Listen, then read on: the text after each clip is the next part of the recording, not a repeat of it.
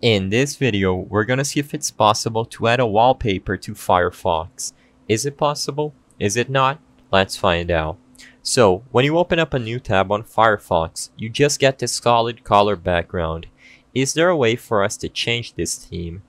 If we click on the three lines at the top right corner of the screen to bring the drop-down menu and access the settings of the web browser, we can look for wallpaper in the settings, but as you can see, no results for a wallpaper.